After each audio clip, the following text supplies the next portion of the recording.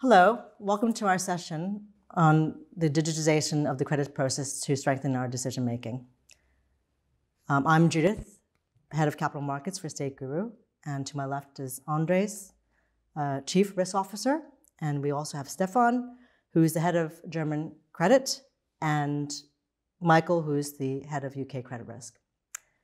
And some background on the company. The company to date is well established, been around since 2013, and we've funded about 578 million of loans, of which 14 months on average in duration, and about 60% LTV. Quite granular as well, about 3,728 loans. I think taken into the above, perhaps given the history and track record, we'd like to maybe cover how we can use technology as an underwriting tool. So, how are we using technology to aid our underwriting process? Are we a scorecard lender, or do we actually review the borrower collateral in detail? And the second question being, how could technology aid in asset management and mitigating late loans and losses? And perhaps, Andres, you can cover that question from a corporate perspective, and then perhaps the guys can pitch in. So thank you. To answer your question, firstly, we are not a scorecard lender. Yes, we have developed an online credit application system with our in-house IT team, and we have now integrated different service providers into this system. For instance, we are using extensively different credit bureaus to assess and analyze the financial statements, payment remarks, and debts of the borrower. Also, we do background checks using their services.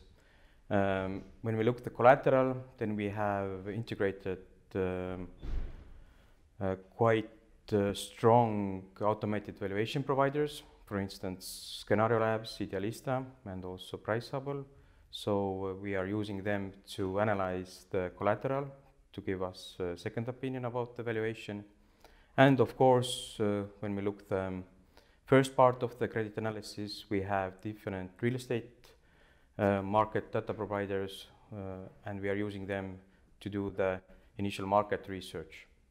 So on top of that, we have in every country a dedicated credit officer who is manually checking all the applications, and of course we have local legal partners, in-house legal partners who are also pitching in for the analysis. And what we have now done is that we have gone into the traditional 3 lines of defense model. So the first line are the loan managers, and they of course are also helping with the due diligence. So they may make the first picks and meet the borrowers and also propose the application to our credit officers, who then make the final decisions. Okay. So in a sense, you're saying that we're using technology to leverage our capabilities in Yes. underwriting. Yes. And perhaps there's some nuances in different jurisdictions as well. So perhaps, Stefan, you can talk about how are you using the technology for your underwriting in Germany? Yeah, so in general, we use online access to trade register or credit offices or land registers to assist us in acquiring the key facts of a project and what the property is about and what the project is about, and also to better check the track record of the borrower that we have. But I would say as a percentage, like 50% of this is being gathered online, and another 50% of what how we assess the project is being gathered by personal contact to the borrower, and also by on-site visits to the project and to the area where it is located. So in general, I would say it's a people business, and to meet the borrower in person, to meet him in his office, to have him with us and speak about the project and how we can go forward. Okay, that's very good. And Michael, I mean, I know the UK is just starting out and hitting the ground running. What are your general thoughts in terms of using technology in underwriting as well? Well, I mean, yeah, like you say, we are kind of on the launch pad waiting to take off here in the UK, but having just joined the company at the beginning of the year and my background, I've worked for lenders where we've been heavily automated and it's been very scorecard and very rigid in terms of the automated decision making. And I've experienced the frustration as somebody who, you know, thinks outside the box, where you have a good borrower with a good deal and you just aren't able to get it through the credit process because it's so rigid. I've also worked for a lender that's been extremely kind of manual and very human decision-making based, which I love, but as a manager that comes with some inefficiencies. And I think what we're trying to build here at Estateguru is something that blends the best of both those worlds, where we're using technology to speed up the process, to help us make more robust credit decisions, but at the same time we're keeping that kind of human element to be able to think outside the box and you know, treat each deal and each borrower in its kind of unique characteristics, and I think that gives us an advantage in the space as well. And I guess to touch on what we're doing in the UK, we are using the APIs that we've got through the platform, which are used European-wide, so using that for credit reference checks. Certainly in the UK, we'll also credit reference check the UBOs and the directors as well to ensure that they're creditworthy. We've also got through the company, we use the analytics tools to analyse the financials and kind of have a borrower rating based on those financials. But in terms of the partners we're using, both on the valuation side and the solicitor side, we're working with partners who've got technology platforms that we can leverage, that essentially we can use to instruct the due diligence on the solicitor side, instruct the valuation, and then monitor that through to completion. And it just means that we can track it and that it's very efficient and speedy, basically. So I guess it's trying to make the best of both worlds, which I'm really keen to get here in the UK as we launch. Okay, so let's summarize that. I guess you're using the best of both worlds, and I suppose on the asset management side as well, you know, we have alerts with our payment systems that provide sort of alerts on those sorts of things. So I think that maybe perhaps is a good segue to talk about our portfolio today. And, you know, Andres, perhaps you can talk about, you know, your views on what's going on with the portfolio, the outstanding loans and so on. So since 2013, like you said, in the beginning, we have originated nearly 600 million worth of loans. Currently, outstanding amount is 250 million euros. And currently, our outstanding default rate is slightly over 5% of this outstanding amount.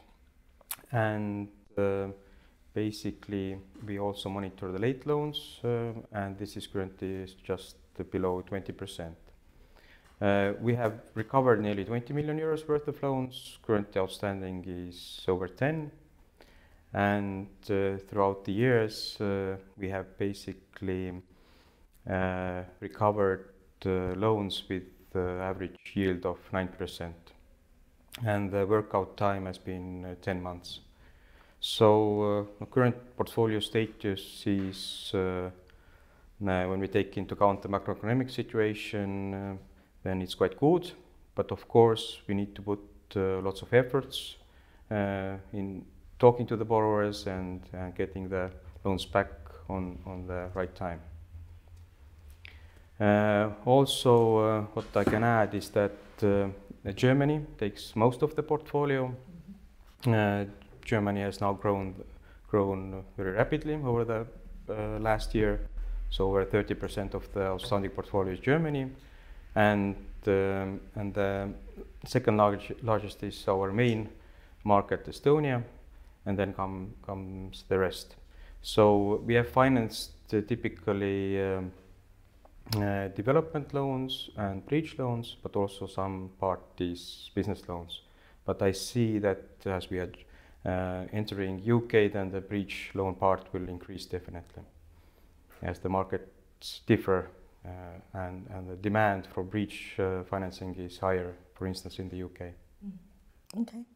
And perhaps, Stefan, you could talk a little bit about, you know, Germany in general, you know, the kind of yields and LTVs, that you've seen? Yeah, sure. So we try to be very conservative regarding risk level and loan-to-value ratios. So we rarely ever see any loan-to-value ratio about or above 70%.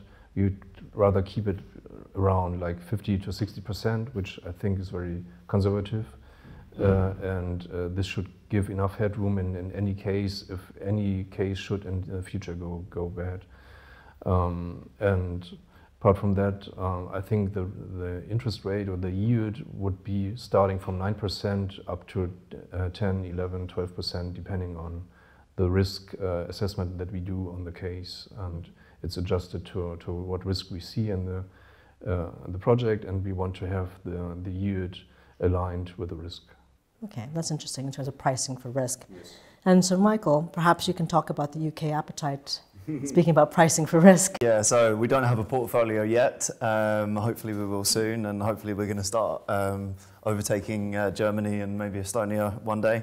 But yeah, I think we really want to take a controlled approach to how we launch in the UK. Obviously we want to do large volumes in time, but I think certainly the first year we're looking towards a smaller appetite around development, especially with the kind of economic risks that we're maybe going to talk about later. So we've limited our loan size, which is lower than it is elsewhere in the company. So we're not really looking to do more than around 5 million maximum in the UK. We want to limit our development portfolio in terms of volume to a maximum of 30%. In terms of actual loans, it will be much lower than that. And we really want to build a strong portfolio of good, pretty straightforward vanilla bridging as much as we can. We've got, I guess, a team that we feel that can deliver that, because we've got great relationships out in the market. That hopefully means that we can source the right kind of deals to build a really strong portfolio. And then I guess in subsequent years, and as the business matures, we'll be looking to do more development and higher value loans as we kind of find our feet. Excellent. And I think obviously when the money goes out the door, sometimes you have some issues. So I think what kind of approach do you think we have in terms of addressing late loans? What is the process? I mean, perhaps Anders, you can talk about that in terms of what we do from a corporate perspective. So we have established a group credit process to deal with late loans, and we have basically used this as a template for all of the countries, but of course different countries have different rules, different problems, so we have adjusted this group policy. Currently we have in every country in-house operational specialist who is dealing with the late loans after our system has notified and asked for repayment. Then in some countries, for instance in Latvia, we use also external debt collectors in the first phase, but we try to communicate with the borrowers in up to 45 days late in-house, and then we will approach our external partners who can take over and maybe find a more better solution for the repayment. Okay.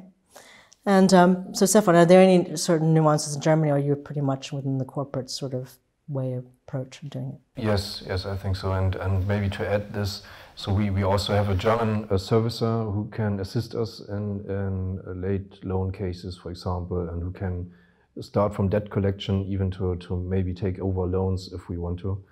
And apart from that, we try to do as much as ourselves as we can. So as soon as we see any interest payment is being late, then we have our operations specialist, and I try to assist, and I will also take part in negotiations or in talks with borrowers and to find out what's going on and how we can solve the problems if there are any. Yeah. Okay, that's excellent. And then I guess, there's a theme here with local partners. So perhaps, Michael, you can talk about, how that works in the UK and how that would work in the UK. Sorry. Yeah, so I mean, very similar. We're following the kind of the company structure in terms of how we deal with late loans initially and how we deal with that first 90-day process. And we will try and discuss with the borrower and kind of come to a settlement that suits both parties. But along those lines, one of the things we're looking at currently is finding an auction partner, whereby before defaulting the customer, we can encourage the customer to sell via auction, which basically means that we recover the funds quicker with less litigation and cost, and the borrower doesn't get a default on their credit file, so it kind of comes to the best solution for both parties. Once it reaches the stage where we do have to go into litigation and recovery, we're in talks with a really strong UK partner that I've used in previous places that I've worked. Actually got very lucky. He contacted me just as I was coming to the stage of trying to find a good partner for it. And we've obviously procured that amongst other potential partners, but we are pretty much at the final DD stage of signing off that agreement. What we haven't decided yet is whether they're just going to buy the debt, which is obviously a quicker solution, but may impact the amount we recover, or if they're going to implement the litigation strategy for us. Okay, we'll see. And then in terms of the delinquencies, I guess, are we experiencing increased delinquencies and losses in certain jurisdictions? I mean, obviously, it doesn't take much to read the papers and what's going on these days. So perhaps, Andres, you can talk about that from your point of view and see what you've seen across the group.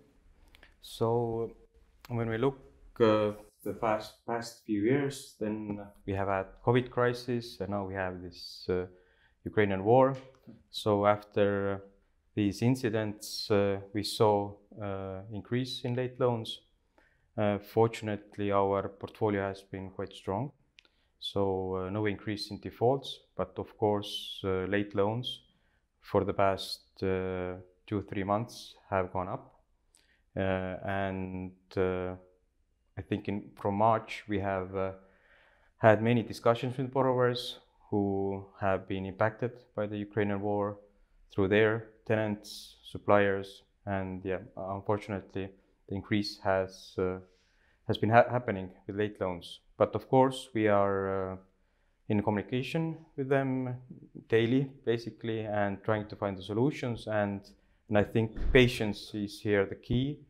We shouldn't rush into default, into litigation, just to give them time to find new supply chains, new tenants, and not go into default, because defaults take time and are, like Michael said, quite costly for our borrowers. I think there's an understood in the credit world that's always work with the borrower for the best recovery rate, and I think we do that as a group.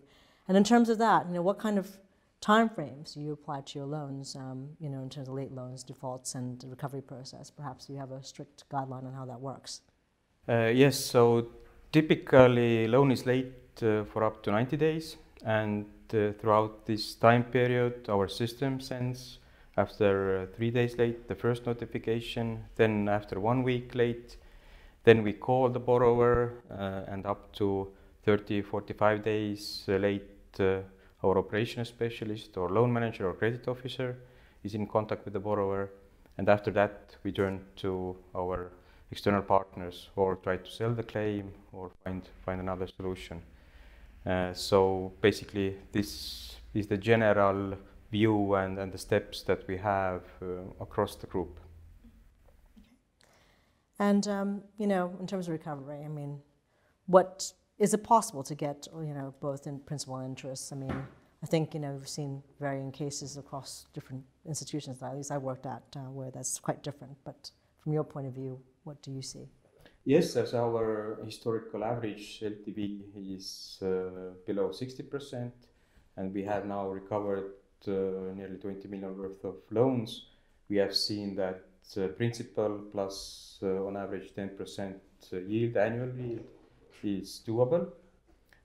For the last 2 years it has been over 12% on average, and if you look our historical loss rate, then only 2 loans have ended with small insignificant capital loss, so it's not even a number, I think so. Okay, well that's actually very impressive. But understanding that sometimes, within different jurisdictions, it might take more time than others, but understandably. Yes. And then I think a more interesting deviation around this is the country's culture. I mean, every different European jurisdiction has an impact, and when the borrower's under stress, perhaps you can, I think it'd be good to explore with the audience in terms of where you see some interesting nuances on cultural nuances on borrower behavior. Andres? So, for instance, in Finland, we have seen that there is no use of external debt collection agency because they are quite passive, and the borrowers don't want to hear them, and basically we have found out that we need to be aggressive there, which means that we need to send out warning letters, termination letters, and get the case to court as soon as possible to get the auction notice. So this has been a learning curve for us, that Finnish market, basically the negotiations with the borrower don't lead to anything, and we need to get the litigation ongoing. But in other markets, I think the Baltic market works quite good. The systems are quite efficient, and our security agent can basically prepare the documents for the bailiff, and we can start the auction in less than 2 months, so it's very easy. But the most of the deals which we have made with the borrowers have been in the Baltic. So the borrowers there, I think, are more willing to negotiate because they have invested equity, and also we take the personal guarantee always, so they are liable for their own worth, or assets. So this helps us to bring them and talk to us. Yeah, very good.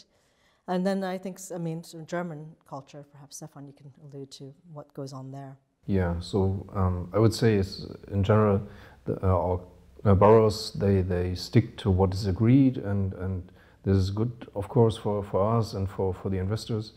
I think what is an issue maybe for us and for the investors and for the borrowers might be that the level of digitization in Germany is not as high as in other countries, like in Estonia, for example.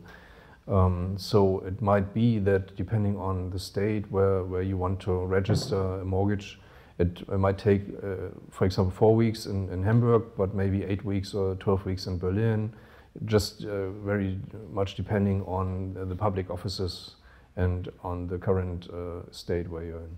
So this might be an issue maybe to hinder us from getting more speedy processes.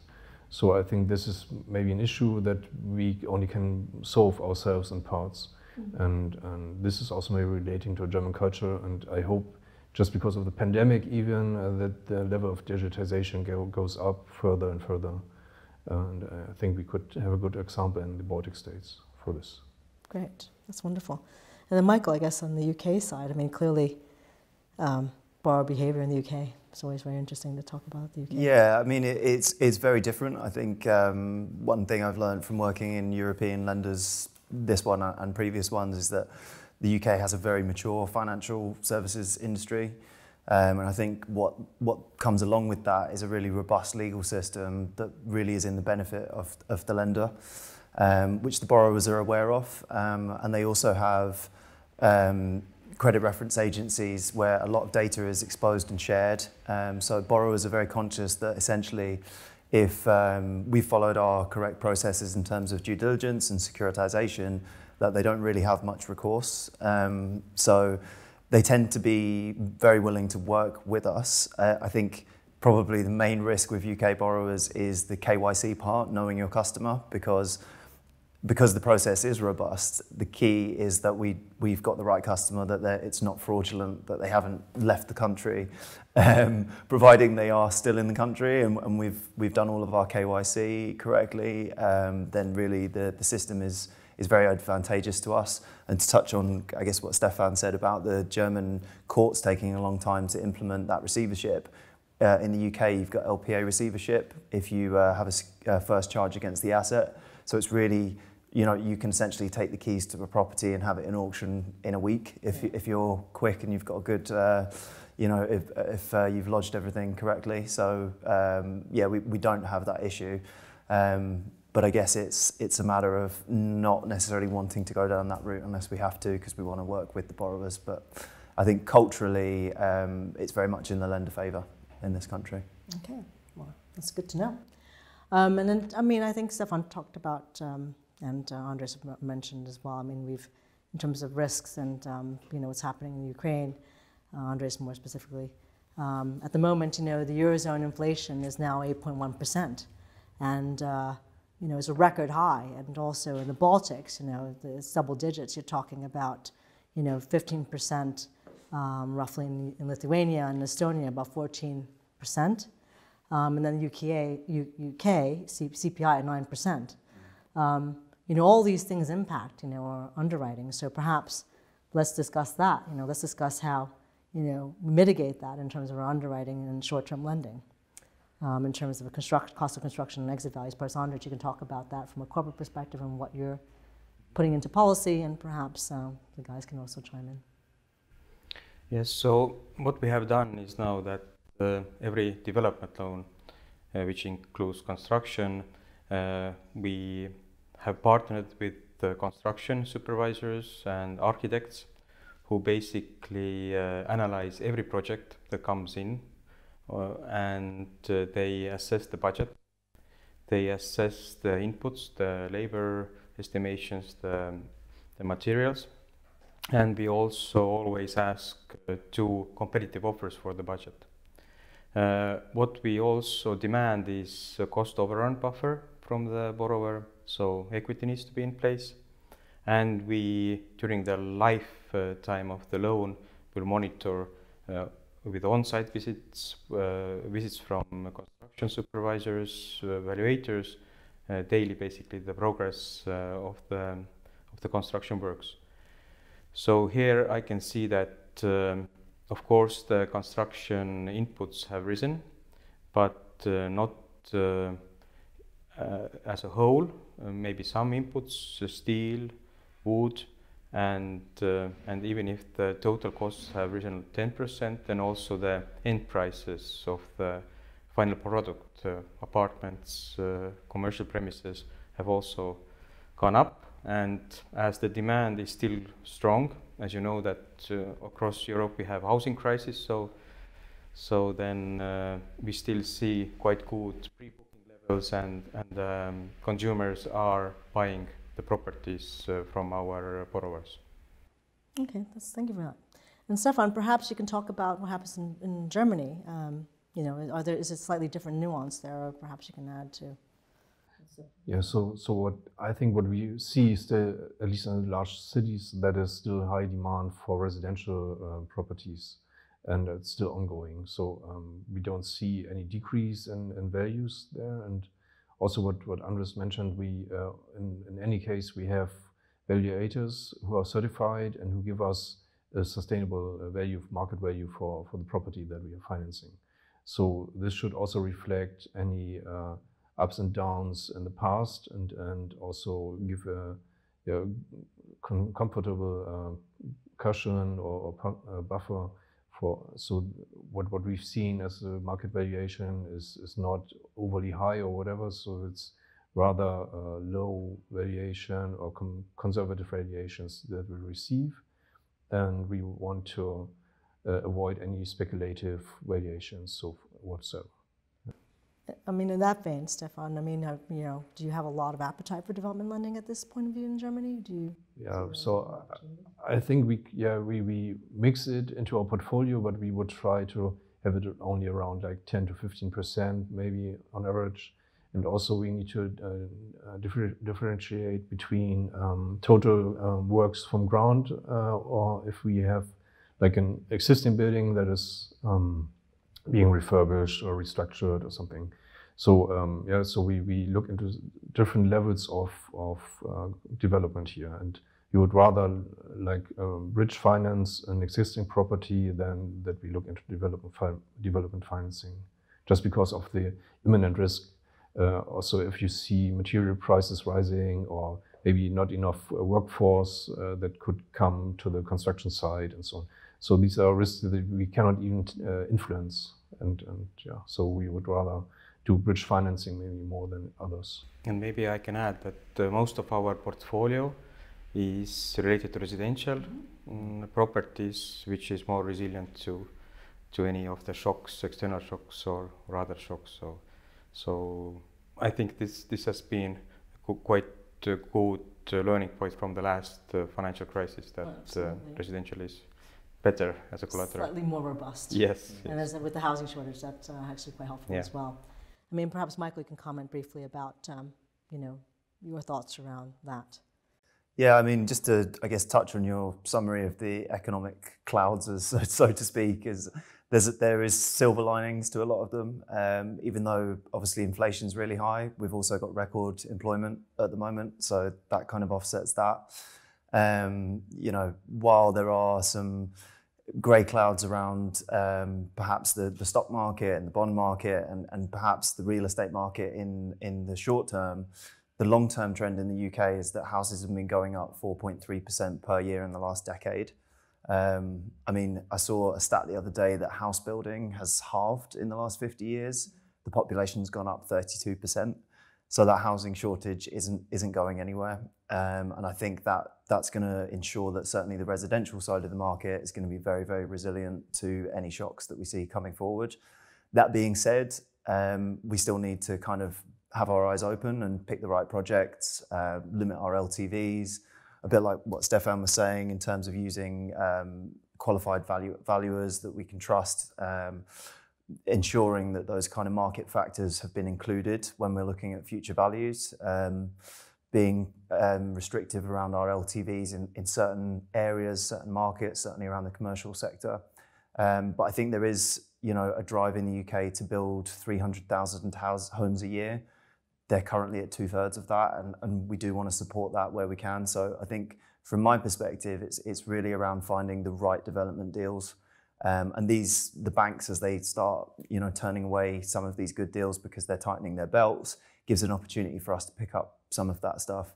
And just to outline kind of the things that I'd be looking at in order to mitigate that risk of costs going up. I've got mates in construction who are on the phone to me regularly complaining about how much their costs are going up.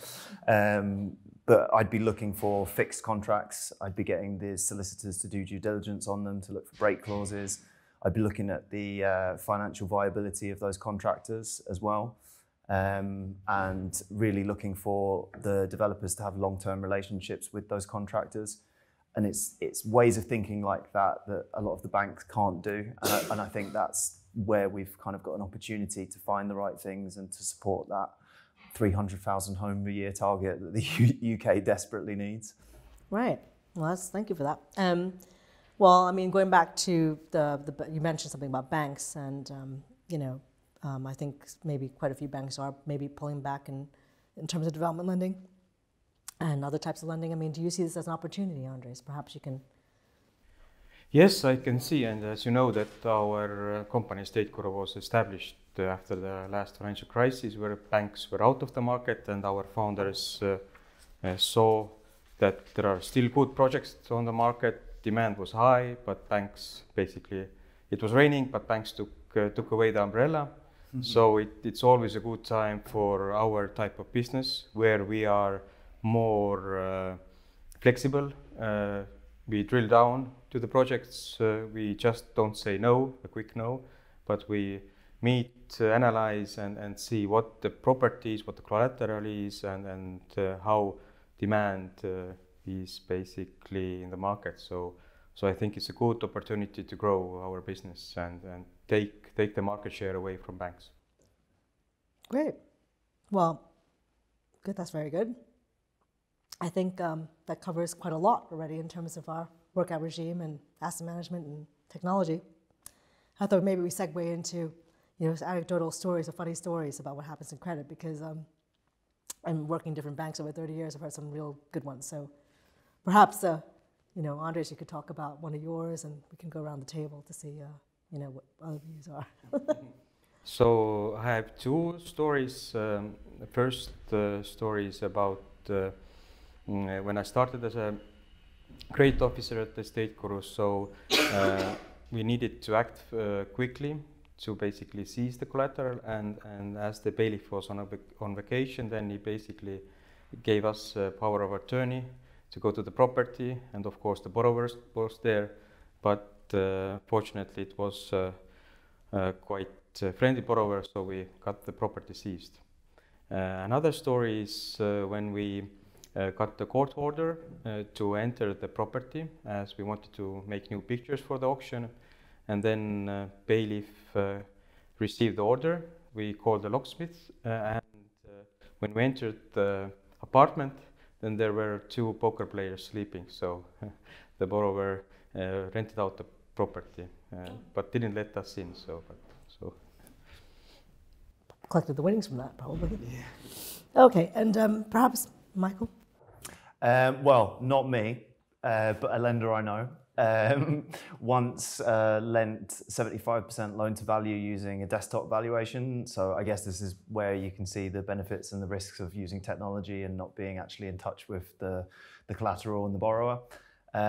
So they lent 75% LTV, and it subsequently turned out that the property didn't exist and it had been demolished. So oh, that's nice. Yeah, so that was a lesson around making sure that you've got photos of the collateral. Maybe somebody visits it. Yeah, exactly. So lesson learned there for that person I know. Okay, well then, maybe Stefan, anything to comment or? Yeah, so I have a funny story, but it's like more than 10 years ago when I used to work for a bank and also in the private consumer sector and real estate financing for private persons. So we asked them for a development financing for current photos of the project. And then obviously there was a misunderstanding because they sent new photos of themselves, of the borrowers. So this didn't help much. So we yes, yeah, right. So we sent an appraiser to make photos of the property. Okay, very interesting. Well, I guess that rounds up our credit discussion. Thank you very much for listening. Thanks. Yeah, thank you. And thank you all for participating.